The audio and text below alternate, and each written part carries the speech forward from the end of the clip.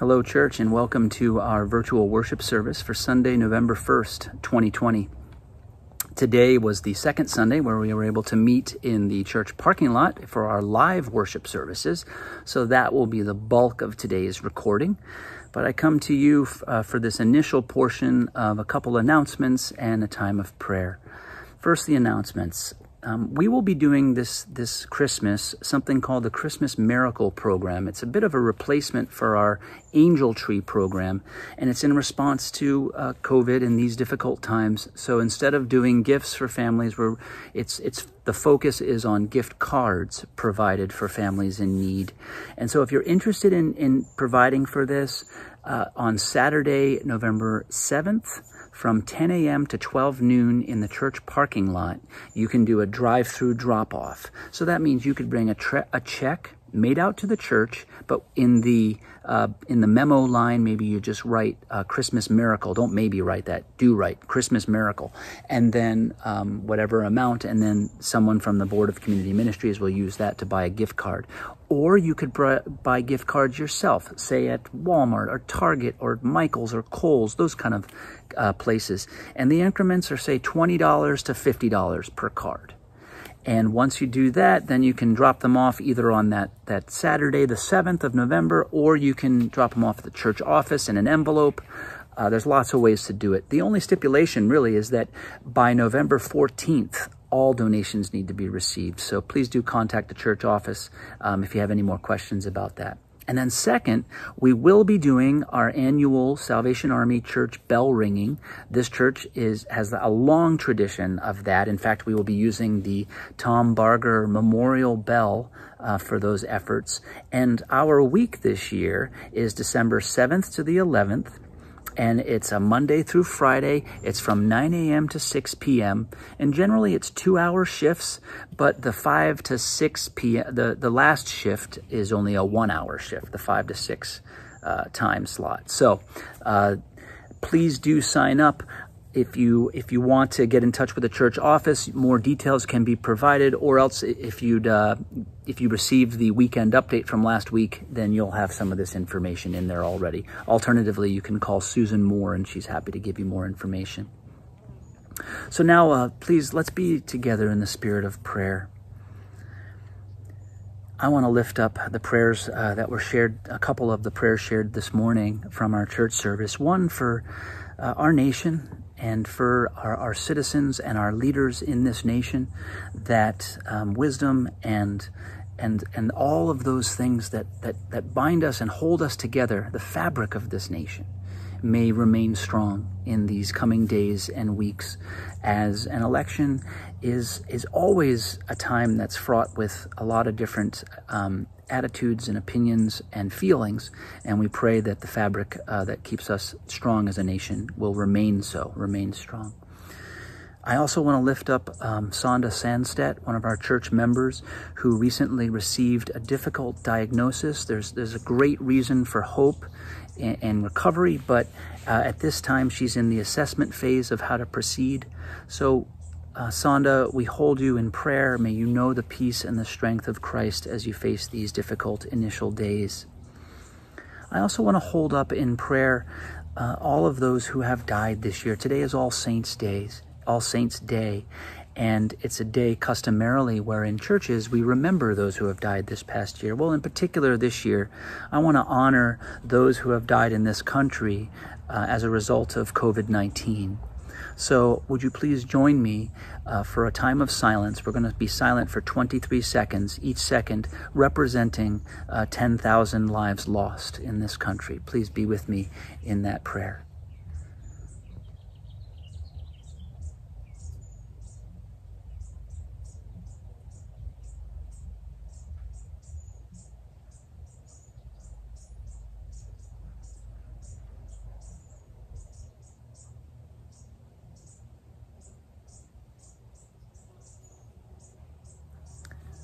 Thank you.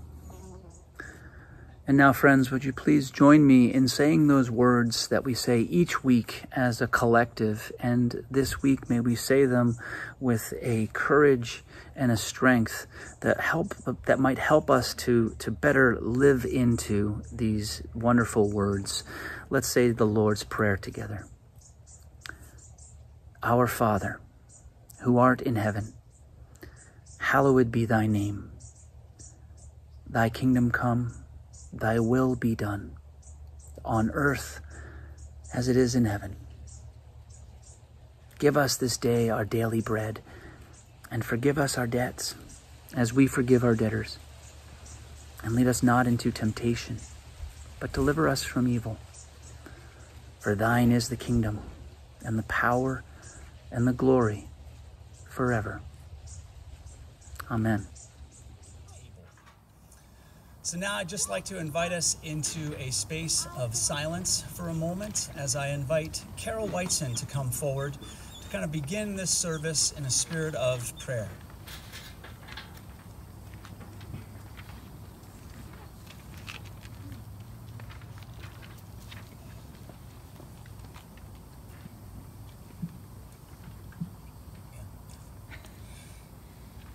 Let the truth shine in our speaking, as the sun in fields by day, as the pure and slantless streaming of the noon's revealing ray, washing earth in heaven's brightness with the light from straight above.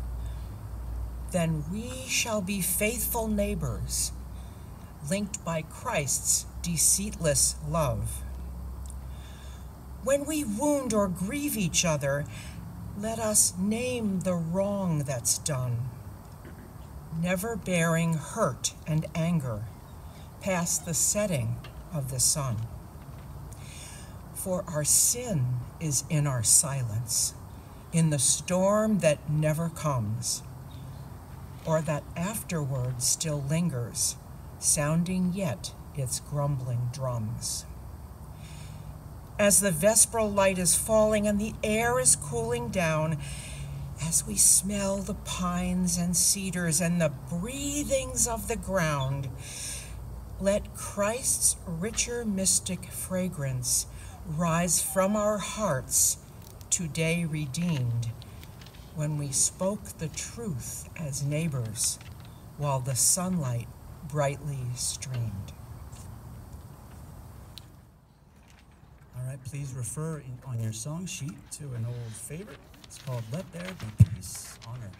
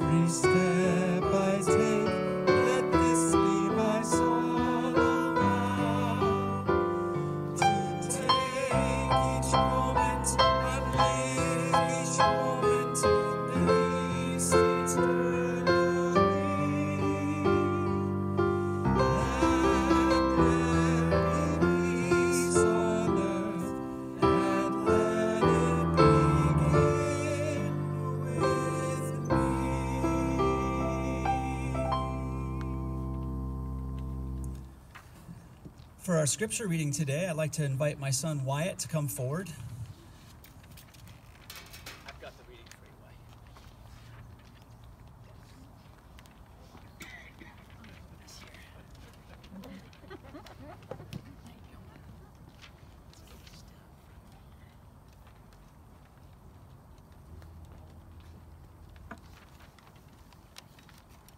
Okay.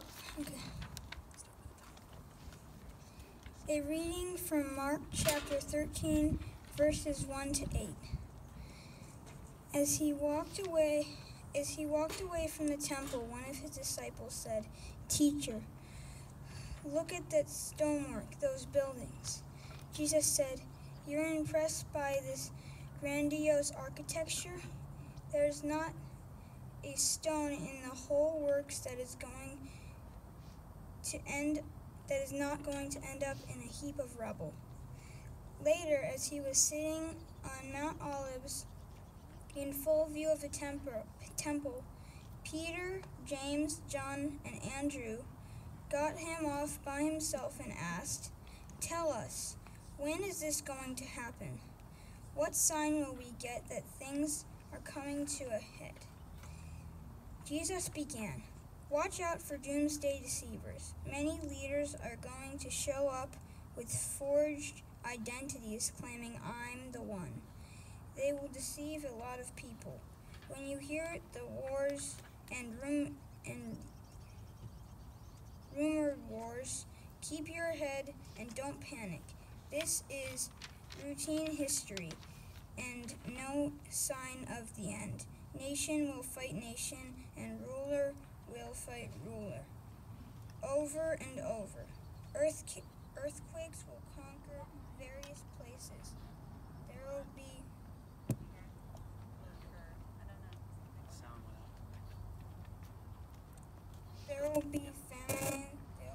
famines, but these things are nothing compared to what's coming.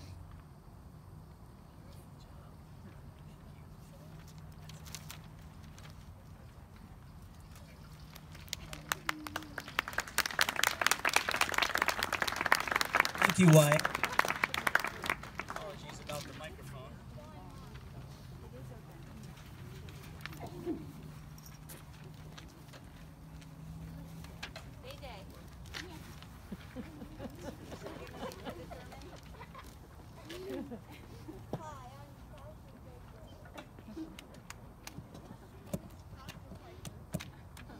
We're going to get two here.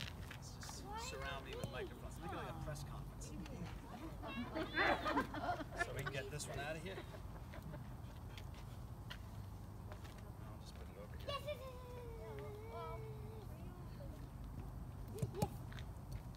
Can you hear me? Okay. Let's do it.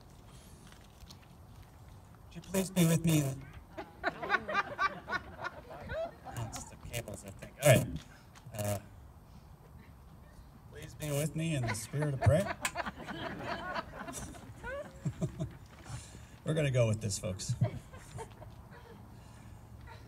God, you teach us that through all times, all circumstances, you are here, and it is enough. So when we are tested, help us to remember that.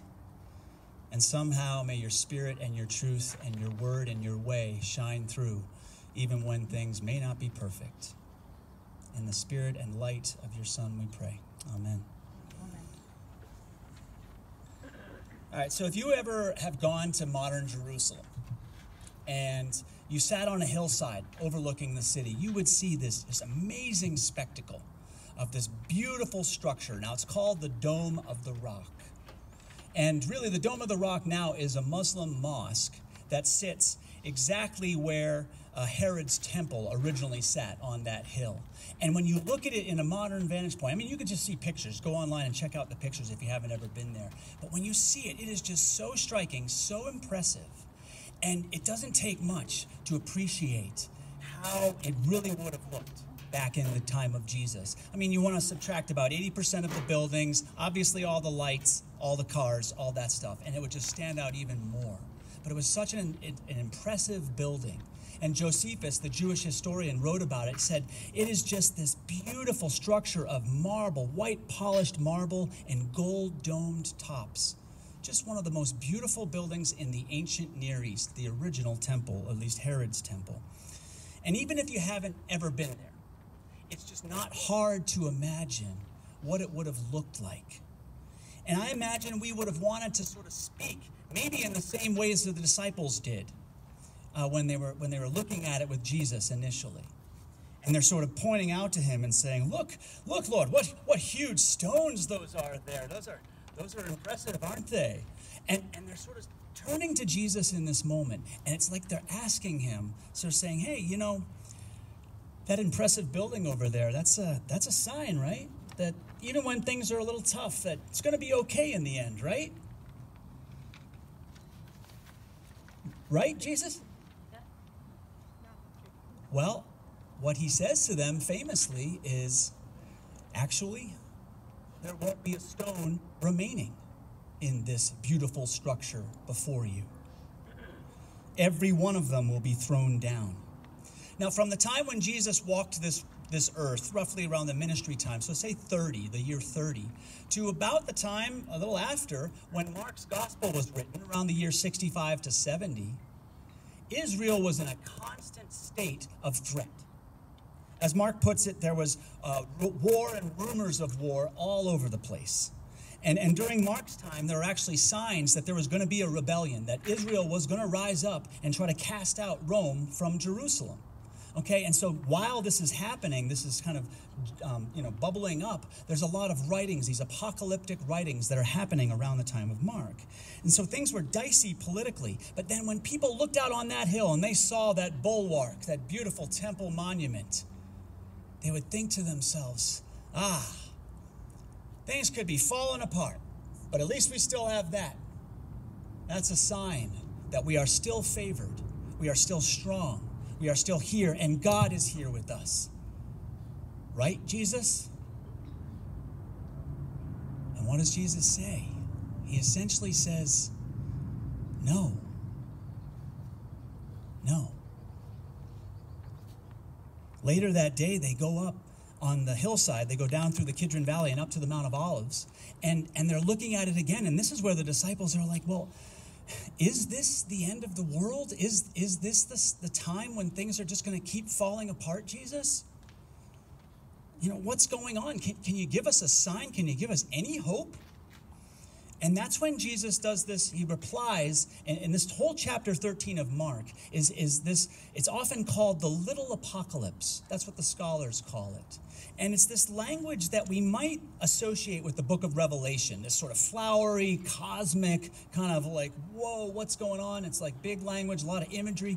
And if you or I were there, you might listen to Jesus talking like that and say, okay, hold it, stop right there. Can you just give it to us straight?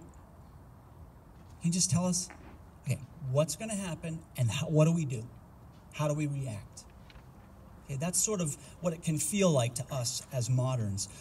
And the whole point of this reading is that a lot of times when we read these stories, we think, oh, well, that's ancient stories, or that's sort of theoretical stuff that had to do with the Bible times. But the truth is, it wasn't just theoretical. This is real stuff. And if you know the context for Mark's gospel, you know that it was written and distributed right around the time when that rebellion I referred to did happen. And what happened as a result of that rebellion? A siege of Jerusalem and ultimately the complete destruction of that very temple. So no longer was it white marble and beautiful gold dome. No, now it was a trash heap. It's a pile of rubble. And so these questions were really important. In Mark's day, they're like, what is this? Is what's going on in our world? Is this the end? Have you forgotten us, God? Can you show us any sign of hope? You see, we're not the only ones to ask these kind of questions in our modern age, are we?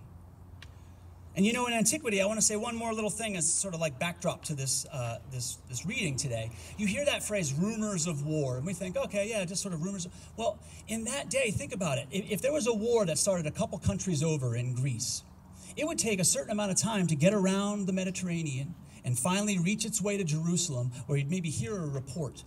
But then in the weeks or months that would take, there were all sorts of other reports and comments about, well, what else is happening and what's this person doing? And these rumors and other ideas and details that were filling in and didn't necessarily give them a full sense of the truth. They had a hard time actually discerning what was the real story.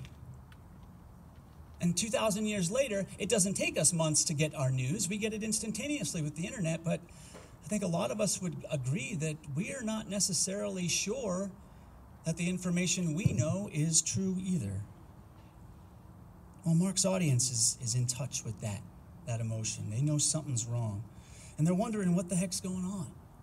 And so this apocalyptic language is really important. It's very powerful to them. And Jesus, what he's saying is, look, you might hear about wars and rumors of war, all that stuff. You might hear about other people that say they're going to come. No matter what's happening, though, your job is to continue forward in your mission.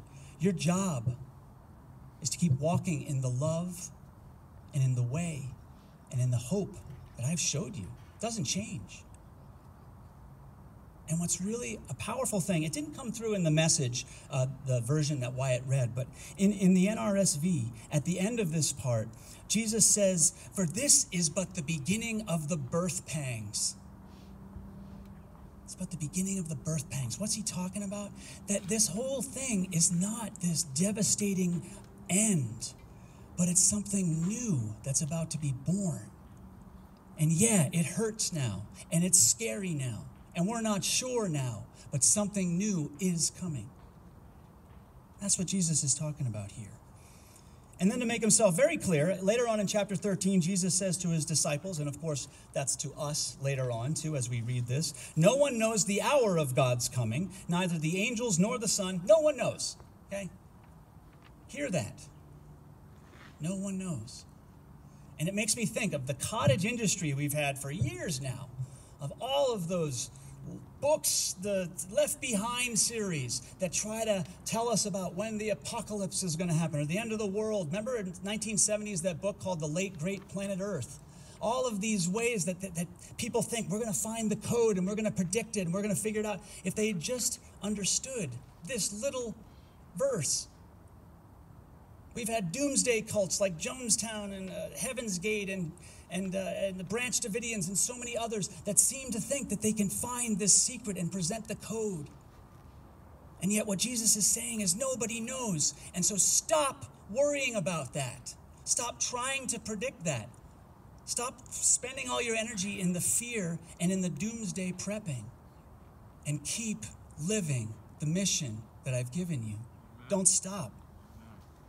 Their job is to keep moving because he's talking about birth pangs, right? Birth pangs are a sign of new life to come, not the sign of everything falling off a cliff. Now, I know it can feel like things are falling off a cliff. They know that too in this story. Our job's to move forward, though, in faith and hope. But let's be honest with each other. We try to be honest every week. We all know that under the best circumstances in our lives, it's hard to walk today with a lot of faith and hope. Okay? Just in the best circumstances. Now, you start throwing changes in there, changes in our lives, and all bets are off. And I don't care if it's, negative changes are obviously challenging to walk through, but even positive changes can leave us asking all sorts of questions. They can leave us sorrowful. They can leave us wondering. I mean, heck, it was almost 9 years ago to this week that I flew out here with Andrea. So we hadn't even had our boys yet. Wyatt was to be born in January. We came out here, and it was my candidating weekend. And so we're out here, and we're starting to, as it's becoming clearer that this looks like it's going to be the place that we're going to call home. We were excited because you start looking around, you see Auburn. This is not just a place now that we're visiting. This is home. This is where roots are going to be. That was exciting. But it also left me feeling, maybe for the first time, that real sense of longing and sadness. I was leaving family and friends back in New England. I'd lived most of my life there. Birthdays and holidays would be different now. Getting lobster as often and as cheaply would be really hard. Finding a coffee as good as Dunkin' Donuts to satisfy me would be, well, actually, that wasn't much of a challenge to replace that, but you get what I'm saying. Every change, the good ones, they leave us with a lot of questions, and we can be rolling through some challenges and some sorrow. Because whenever we begin something new, how often, it's always the case almost, that something else has had to die. Something else has ended. But what did Jesus say? This is the beginning of those birth pangs. In the meantime, continue to keep doing what you are called to do, who you are. Even when it feels like the end of the world's coming, Jesus is saying to his disciples, we've got a mission, we've got a message. You stay on that. You get out there and keep bringing the message. You know, each year I meet with Scott Bond to talk about our stewardship theme and try to figure out ways to communicate the message, to encourage and inspire people. And, you know, it's been challenging with COVID when we've been apart. You know, how does the church feel vital and relevant? Well, I think we somehow managed to find that way. It's not perfect.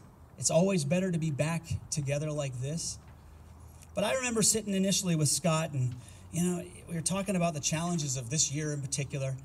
And if you know Scott, he's a pretty enthusiastic guy. You know, he's kind of, it's hard not to get caught up in it when he gets going. And he was sort of sharing with me this whole idea. It's like, you know, I don't care about the fact that we're in a pandemic. This church is an amazing church with a powerful message. We're inclusive. We're welcoming of all people. And this is when people need to know we're still here. We're still open and welcoming. This isn't canceled. So we got to get people up here. And when he was sitting there, I was like, yeah, preach it, Scott. No longer are you going to be able to beg off when I ask you to preach there, buddy. But he was preaching it. And as I was reading this scripture, now you can't tell him this. Okay, don't tell this. But what Scott was talking about when we were meeting, it sounded like Jesus.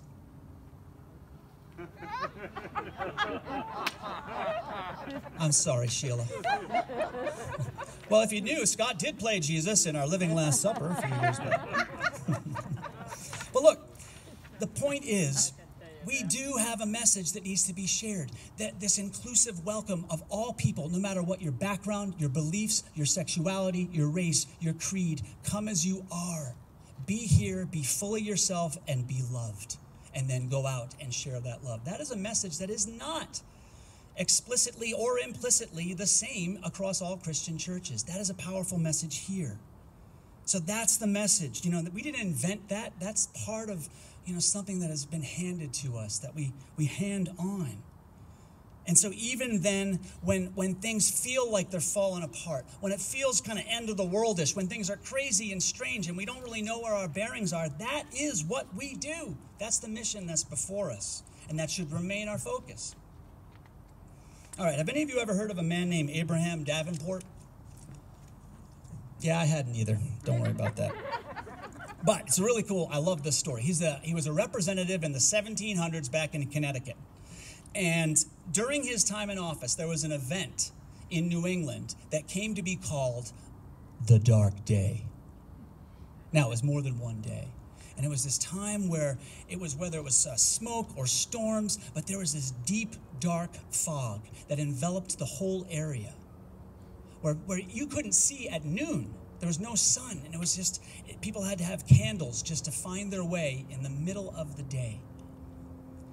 And so it got so to the point where, you know, as the state legislature was meeting in this period, there came a motion to say, you know what, let's call this off. Let's stop.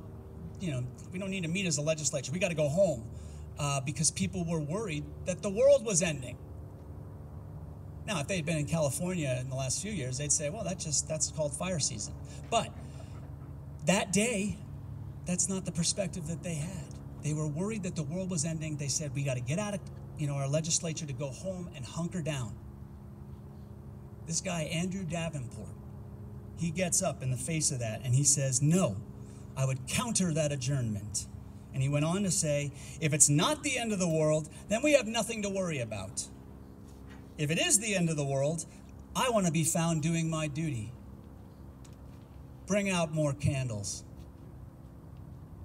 And I just love that. I think that is so appropriate for what's going on today in our world and in our lives. Be it in regards to fire season or the election in 2 days or the pandemic or the message of our church. If our lights go out now, that doesn't stop us. If the other candidate wins, it doesn't stop us. If the virus forces us to meet virtually again, it does not stop us. If the world seems dark and smoky, that's fine. Bring out more candles. Amen. Yet many of us, we know that the worries and the fear, they arise in the days of the smoke and the fog and the darkness. It's natural. It's how it's always been. You know, most of us aren't afraid to get on a plane until it starts getting turbulent, okay? And when that turbulence happens in our lives, we don't like it. But here's another thing we know. When do we tend to grow? When do we tend to change in our lives? When stuff gets turned upside down. It's oftentimes when that new change, that new birth starts to happen, and sometimes we need to have things turned upside down so we can start seeing them right side up. We get a new perspective on our lives and our place in this world. Kathleen Norris is a great author, and she tells a story of a young friend of hers, a brilliant scholar and university professor. And this friend was stricken with cancer. Cancer came in, and she spent years treating it and living with it and moving with it, and 3 times she seemed to be at death's door. But each time she managed to pull through. Finally, after many years, the cancer went into remission. And later that young friend said to Norris, you know what? I don't ever want to go back to those days before my cancer diagnosis. Because right now, I live and I love every single day like the gift that it is. I would never go back. Norris went on to say to her, well, we've had a lot of years of struggle though, haven't we? And her friend said, yes. And isn't that a blessing? Now, is she saying cancer is a blessing? No. But the struggle that enabled her to live and the willingness to live today is a blessing. And even if you've only got 1 day left, it is still a blessing. 2 days from now, we all know, our country will participate in one of the most important acts that we have as citizens. Heck, most of us have already participated in it. And in the coming days and weeks, some will feel one way about the outcome and others will feel another way. The days ahead will likely be challenging no matter what the outcome of the election is. But after that's settled, and no matter how you feel about how it was settled, will you join me in asking this simple question? It's a question you don't have to ask out loud. You can just sort of, in the private of your own space and time, just ask this. It's the question, God, what's next? In my life, in my role, in my relationships, in my work. What's next now, God? Because even when we're in terrible turmoil, maybe especially when everything seems upside down, that's when we need to ask God, what's next? Because something is. May each one of us stay focused on the work that is before us. Amen? Amen. Amen. I'm going to set up for this next song here.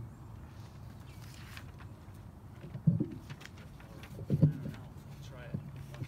1, 2. See if we can get that to work. 1, 2, 3. Is it hot? 1, 2. A little delicate. I'll try not to touch the cables. We're going to do a song here for our anthem. It's a beautiful song. It's by an artist named Rue Paines, and it's called Ophelia. And he wrote this song, from what I gathered, in homage to that famous character Ophelia that was in Greek tragedies for generations, but also appeared in Shakespeare's Hamlet. She's a symbol of long, aching hope, and in her case, the hope didn't win out for Ophelia. But this song speaks to his longing, and I think some of the message of what I was trying to say today, that when the world seems dark, that's when it needs our love and our hope. And there is still possibility for so much life. So we offer this song to you in that spirit.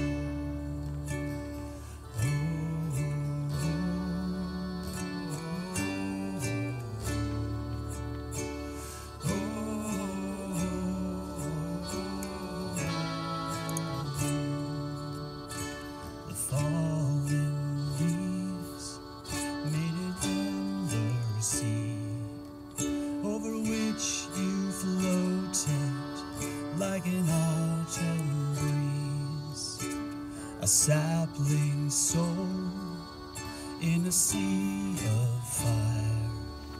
Oh, I was afraid for my Ophelia. But take heart, my love, 'cause when I see you, I see hope. When I see you, I see hope. There's a world that needs what you got to give. Take heart, my love, 'cause when I see you, I see hope. When I see you, I see home. There's a world that needs what you got to give.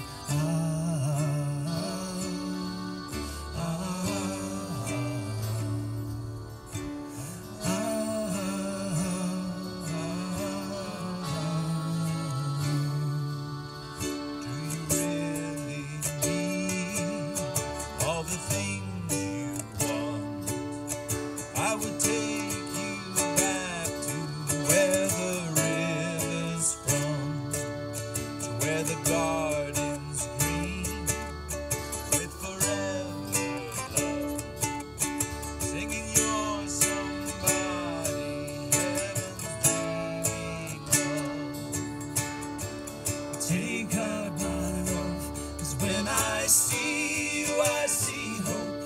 When I see you, I see hope. There's a world that needs what you got to give. Take heart, my love, 'cause when I see you, I see hope. When I see you, I see home. There's a world that needs what you got to give.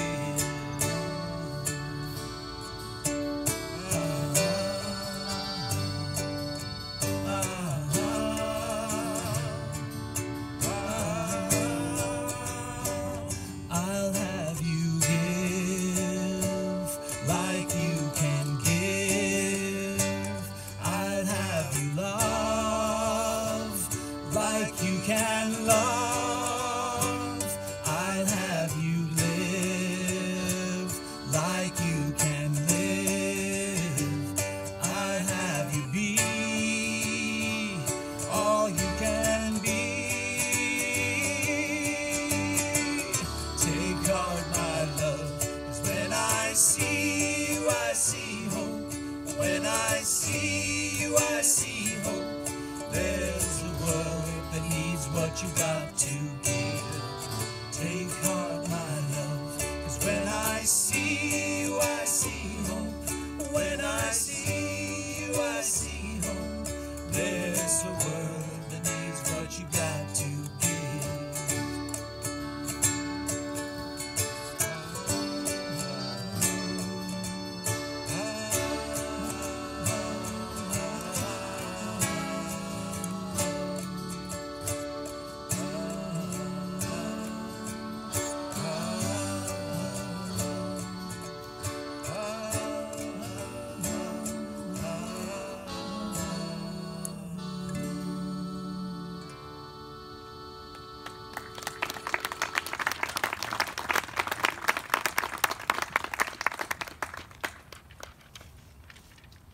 That's it.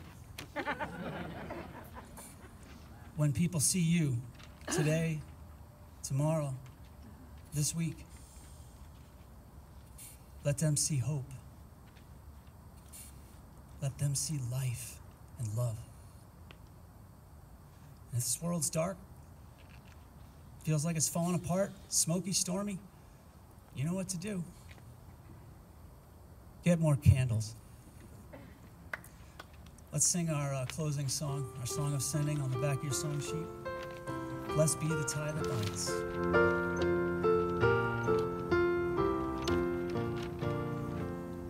Blessed be the tie that binds our hearts in Christian love, the fellowship of humankind is like to that of love. Go in the peace of Christ. Amen. Take heart, my love, When I see you, I see hope. When I see you, I see hope. There's a world that needs what you got to give. Take heart, my love. When I see you, I see hope. When I see you, I see hope. There's a world that needs what you got to give.